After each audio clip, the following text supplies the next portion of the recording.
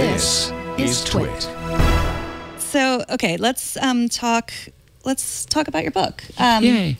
So it is it takes place on a planet that has that doesn't tilt, doesn't spin. Yeah, well, it's a tidally locked planet, right. which means that its period of rotation is the same as its period of orbit. Which is basically the same as the way that the moon is tidally locked to Earth. So we only see one face of the moon all the time. Like there's like the dark side of the moon, which we never get to see. And so it would be the same thing if like a planet always had one face turned to the sun, and it does actually orbit and rotate. It's just that the orbital period and the rotation period are the same. Oh, okay. So that there's a dark and a light, a night and a day, which is a place. Yeah, they're places rather than times. And the poor copy editor who worked on this book, we asked her to like go through and make sure that at no point do people ever use words like today, tomorrow, yesterday, hour, minute, any words for time from Earth, because I didn't want to have any of that in the book. I wanted day and night to be just places, not times. Mm-hmm. And so why the tidally locked planets? What inspired you to write about that? It really started when I was working on IO9, and like I said, I got to read and edit so much science coverage during that time, and I was just like, I was getting to talk to scientists more, and I was getting to like learn about science from our coverage and just from reading stuff in general. And it was an amazing education. And basically, I mean, that period when I was working on IO9 was kind of, in a lot of ways, it was the golden age for exoplanet discovery. We were discovering a lot of exoplanets. We were learning more about exoplanets. And the thing that I kept hearing from scientists was that if humans do manage to colonize a planet outside of our solar system, it will probably be tidally locked. And that boils down to the fact that I guess most of the stars, at least in our part of the galaxy, are red dwarfs. And if you were going to be close enough to the star to get liquid water and to be warm enough for people to live, it's going to be so close because the star is cooler. It's going to be so close that you get pulled into a tidally locked orbit. And so it's just basically the law of averages says that if we do manage to get outside the solar system, we're going to be colonizing a planet like the one in my book. Maybe not exactly like, but the same kind of planet. So the planet is so fascinating. The world that you've built is so fascinating. So, there's the one side that is so regimented. Right.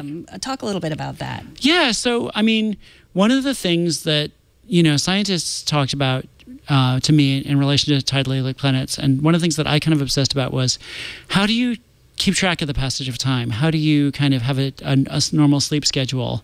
And, basically if the sun doesn't rise or set and there's just like permanent day over here and permanent night over there, how do you know when to sleep? How do you know when to go to work? And how do you kind of keep that normal human pattern that we have on Earth? And I sort of thought that, there would be people on this planet who would really believe that if we don't keep to a strict circadian rhythm and like all sleep at the same time, we're kind of going to stop being human in some sense. And over time, I mean, I think they've been on this planet for like 500 years or something. Over time, that has turned into this really regimented society where everybody does everything at the same time because they're so obsessed with trying to stay human and trying to hold on to this circadian rhythm that we had on Earth. And so, and then there's another city where basically people who rebelled against that super regimented society went, and they were like, we're just going to live in harmony with the planet. We're going to sleep whenever we feel like it. We're going to work whenever we feel like it. And we're going to kind of, because the sky never changes and everything is just constant, we're just going to kind of go with that and, live in a state of nature kind of. And have great parties. And have amazing parties. And like, and I wrote some scenes which aren't in the book where people kind of talk about like this sort of philosophy that they have of like, how we almost have a duty as like people on this new planet reinventing ourselves.